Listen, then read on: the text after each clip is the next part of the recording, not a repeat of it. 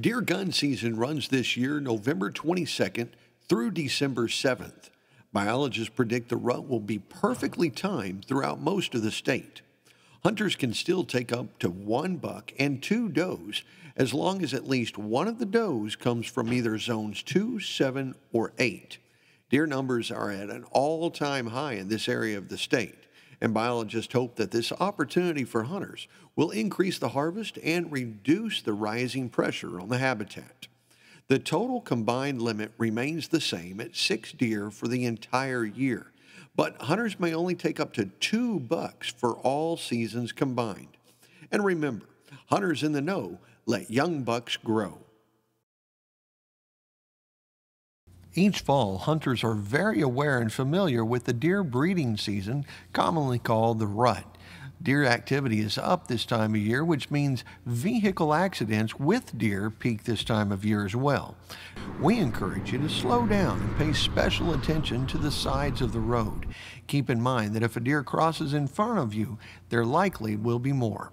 Be safe this year. We've been telling you for a while about the intense upland game bird research that has begun in western Oklahoma. And now, if you'd like to get the scoop direct from our biologist on the latest information about the research, you can now sign up to receive periodic update emails. Just go to wildlifedepartment.com's quail page and click to sign up for the Upland Update. Next Saturday is opening day of deer gun season. Avoid long lines at the license dealer and potential heavy online traffic bogging down your connection. And buy your deer licenses early this year. And remember, hunters in the know let young bucks grow. I'm Mick Cornett, the mayor of Oklahoma City.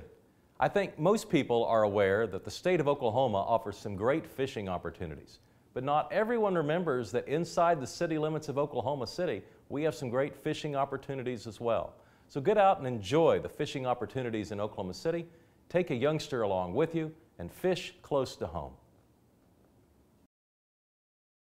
As you're getting ready to go hunting this season, one of the most important things you can do, if you haven't already, is take a hunter education class.